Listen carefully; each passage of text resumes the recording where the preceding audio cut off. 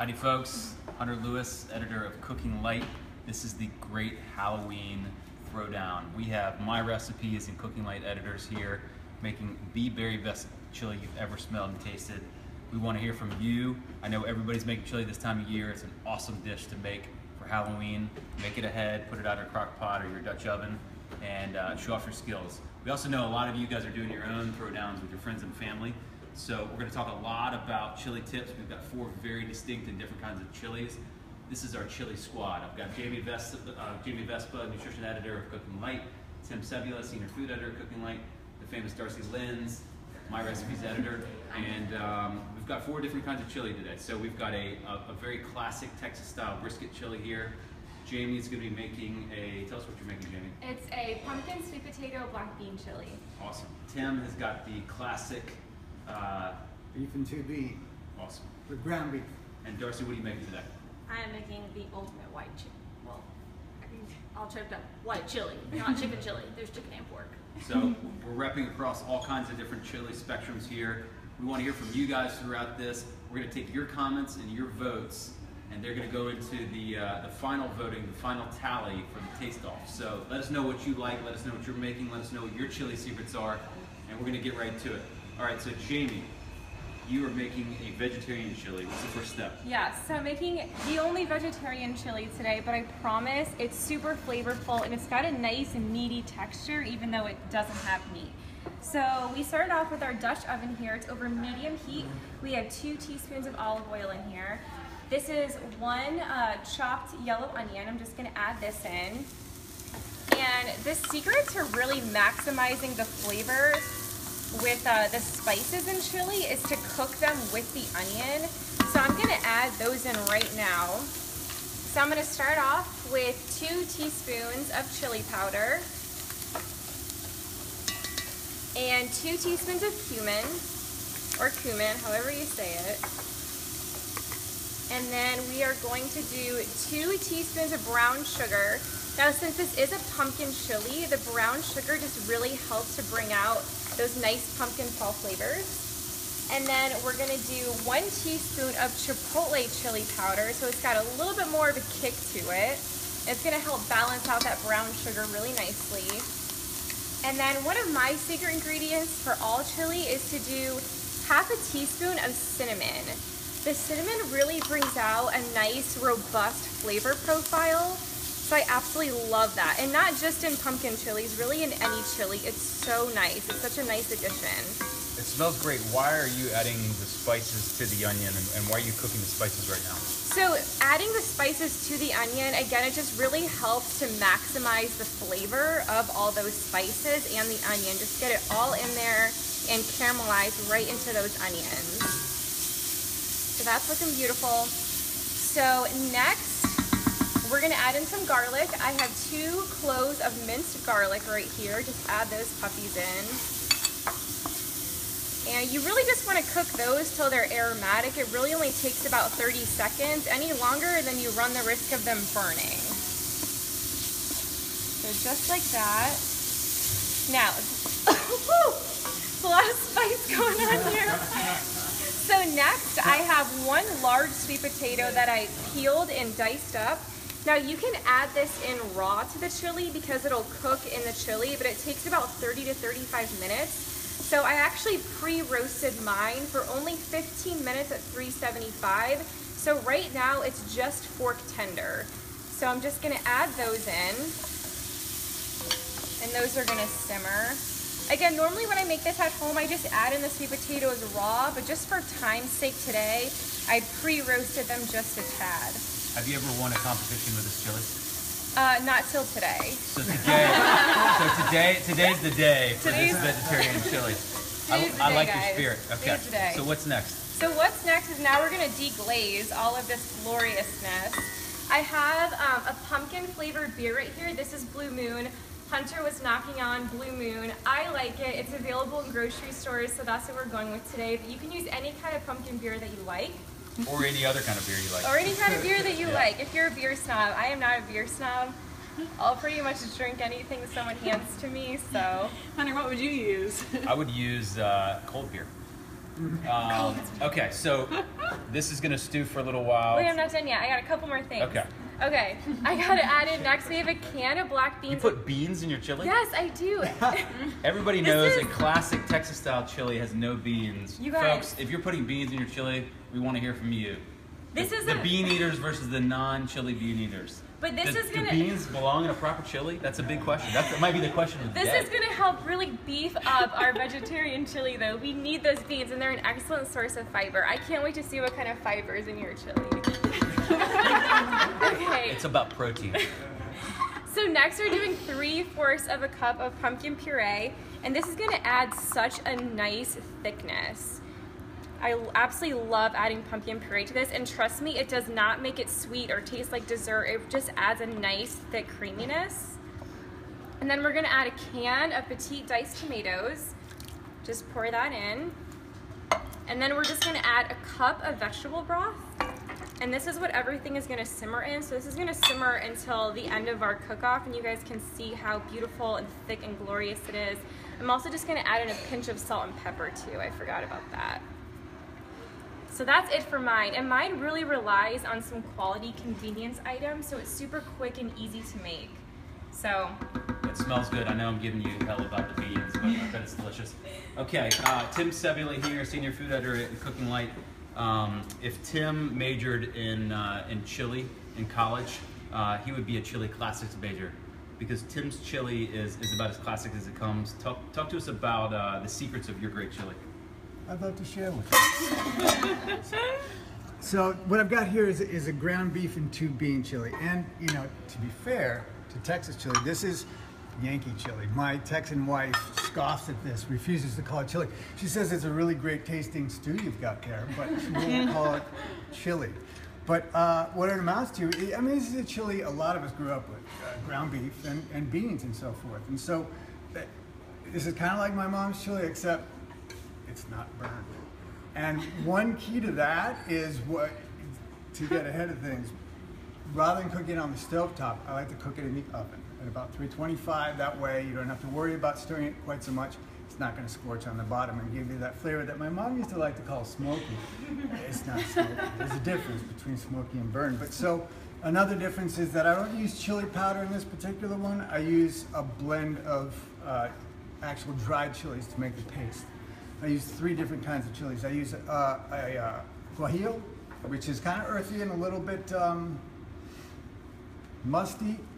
Is not a good word for that, but people use it like musty in a good way. Is that possible? Musty in a good way. Let's go with that. So this is the guajillo. This is the pasilla, and it smells like it smells like raisins. It's really, really cool. So you can see already the complexity building up. And these are de arbol chilies. This is where the heat comes from, following the rule of smaller chilies, greater heat.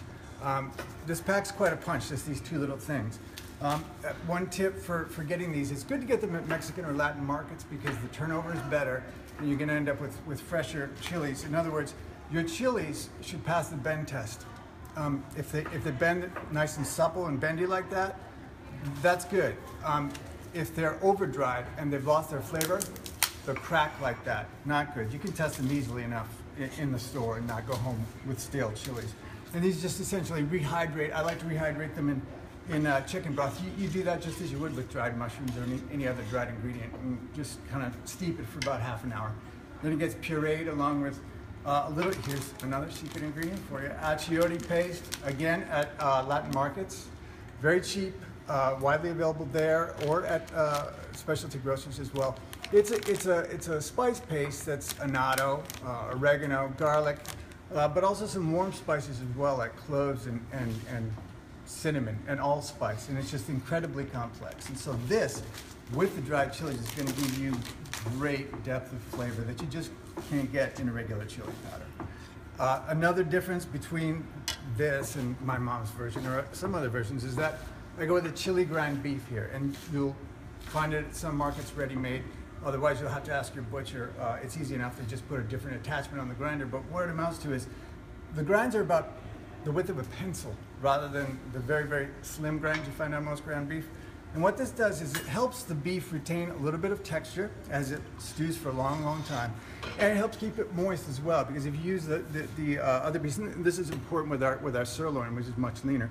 If you use regular ground beef, it can get very, very small, very pebbly, and a little bit dry, even though it's in wet pot, it's going to lose its moisture.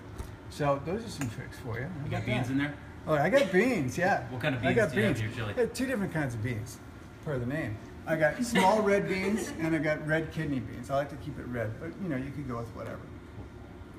All right, if we've got any Texans out there, we want to hear it from you. We've got a chili to represent all the Texans out there. This is a brisket and chuck chili. It's basically a braise and a stew all in one. The key to this is toasting spices like Jamie did. We've got a lot of cumin in here and dried chilies, and to bring out some of that flavor, to coax out the flavor. The beef stews until it's fall apart tender, about fork tender. And then the real key to this is the finish. And this chili finishes with masa harina. This is corn flour. It gives it a really velvety texture and a little bit of a corny sort of tortilla-esque flavor. Just a few tablespoons at the end help to sort of cream it out and thicken it up a bit. And so we've added that. And we made this ahead of time, and we put it in a crock pot because that's what we're gonna do for Halloween. Kids go out trick-or-treating, they come back, the neighborhood comes over. It's a great idea for entertaining for Halloween. And so I'm gonna finish getting our garnishes for our chili bar ready. I'm gonna kick it over to my recipes editor, Darcy Lenz. Darcy, while you guys were sleeping, she was researching all the best white chilies in the world, and all of those techniques went into her one pot of famous white chili, and I'm telling you guys, this white chili is banging. That's definitely what happened. Okay, so I don't have any super fun visual aids to talk about the chili, but I do want to go over a few points on how we build layers for flavor and texture in this chili, okay? And then we will go into making a really nice, versatile, fresh topping for it. Okay, so we start this chili with a broiler by popping 1 jalapeno pepper and 1 serrano pepper, fresh peppers, not dried, and 1 onion under the broiler for about 15 minutes. And what that's gonna do is char those up really nice, and then you seal them up in tin foil so that they can steam for 5 minutes after you're done broiling, and that way they will continue to cook and you can slip the tough skins right off of those chili peppers. And what I do after that is take the charred peppers and the charred onions, and I combine those with our first step of white chili, which is white beans, white cannellini beans. I combine your peppers, the charred onion, and the beans in a blender, along with some chicken stock, a little bit of flour, and I think that's about it. So you take that and you make this really wonderful, thick, savory, umami dense puree, and that's gonna be like the start of a creamy, rich, wonderful base for this white chicken chili. And it also contributes to the color, makes a really delicious, like rich foundation. Okay, so like Jamie was saying, toasting the spices, pro move with chili. So that's what we do next. We start with our Dutch oven and we put in, I wanna say, cumin, coriander, and dried oregano. You're gonna toast those along with 8 cloves of minced fresh garlic. And to that, we add the puree that we made, along with some ground pork. That's what I was saying earlier. This is not white chicken chili, it is white chili, because we have 2 types of, well, 3 proteins, but 2 animal proteins, pork and chicken. To that, we add about 1 pound of ground pork, and your puree, a little bit more chicken stock, and then you let that simmer and the flavors build and build and build for about 20 minutes. And then to that, you add 2 pounds of cubed chicken breast, along with some white corn, more white beans. I have 2 types of beans in my chili too. They're both white, cannellini and chickpeas. And then we finish it off, brightening it up with a little bit of lime juice and half and half, which not typical of most chilies, I realize. But the half and half gives it a very like rich creaminess, as well as contributes to the color. And that's one of my biggest beefs whenever people say, you know, I brought white chili to this chili situation, and then they unlit it, and it's more of a, I don't know, yellow, brown muddiness. And this is like a nice, creamy, velvety off-white color. And then we also have some chopped fresh cilantro in there. So that's basically building your white chili. Okay, so what I like to top this chili with is a very bright, very easy, fresh little topper. And this is 1 medium super ripe avocado. And to that, we're gonna add 1/3 of a cup of light sour cream. And I've already sprinkled the avocado with a little bit of salt, as well as just about 2 teaspoons of lime juice for a little acidity. And all we're gonna do is just mash that together into a nice little avocado cream. And literally you can just do this by hand right here. It's kind of a hybrid between, I would call it updated or upgraded sour cream as opposed to like a guac situation. And it turns into this really nice pale green, which I think is just a beautiful contrast against your lovely and light white chili. And there you go. You can also throw this in a food processor if you want to get it super duper smooth. I personally like a little bit of texture and chunkiness up in there. But yeah, it almost looks like mint ice cream, but it's not because we're eating chili, and that would be weird. All right, good go on the toppings bar. All right, so everybody knows that the best way to finish chili is with a variety of different options. There's no one way to top your chili, so we've got about 20 different ways to top chili, including Darcy's awesome avocado mixture. So we've got sour cream, we've got tomatillos, cheddar, radishes, avocados, gotta have lime. Personal favorite of mine, corn 2 ways, corn nuts and Fritos. We got queso fresco, a couple different kinds of onions, scallions, red onions, cilantro, and we'll pull out some hot sauce too. So as we are assembling bowls of chili for the taste test, use your smell-o-vision. We want you voting. What's your favorite chili here? Of these 4 chilies, we're gonna link to a bunch of recipes across Cooking Light and MyRecipes. We know you guys are making chili this time of year. We want to hear from you, and we can open up some questions why people were serving themselves. So, Rebecca, do we have any questions for folks? We have a couple of people who are arguing against the beans versus yeah, how many beans versus no beans do we have out there? Is there a consensus? Jennifer says Texas chili, no beans. What about beans in general in your chili? We had some bean lovers. Yeah. Same with we have a lot of bean lovers. Well, we've got some bean lovers here. Everybody's got 2 different kinds of beans in their chili. So what's in yours again, Hunter? So this is brisket and chuck and dried chilies. It's got beef stock, a lot of cumin, and masa harina to finish. So I see that yours is in a slow cooker right here. That's right. And yours is the only one in a slow cooker. Is there a reason beyond the fact that you're making it for Halloween that you can make this in a slow cooker? The reason why we make this in a Dutch oven is because you want to brown the meat ahead of time, and then you want to cook your aromatics and your onions and your garlic in the beef juices. So to really develop the flavor, I wouldn't make this in the crock pot, but certainly when we're out trick-or-treating, put this thing on low and keep it warm so when you come back it's ready to go.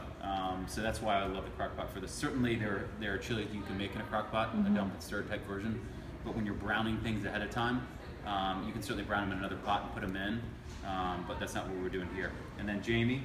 You can actually cook this all in the slow cooker for high on 2 hours or low for 5 hours without browning anything ahead of time. Awesome. So let's flash on the titles. We want our audience across Cooking Light and MyRecipes to vote. So you guys vote, and we're going to go ahead and start serving, and we're going to vote too with our scorecards.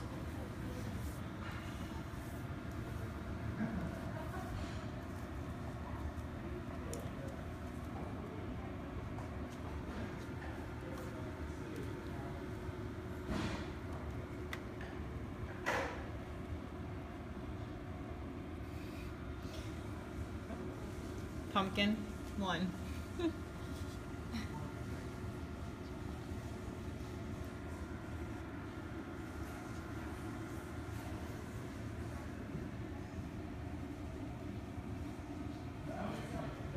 think the likes should count as votes too. All right, start serving up. Big grab a bowl.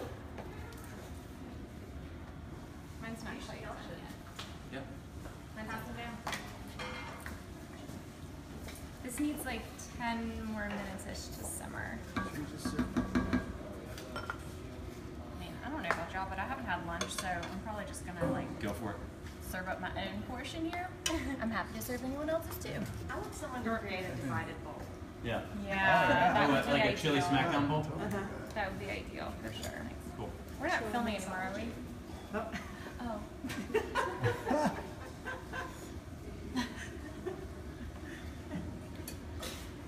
Okay.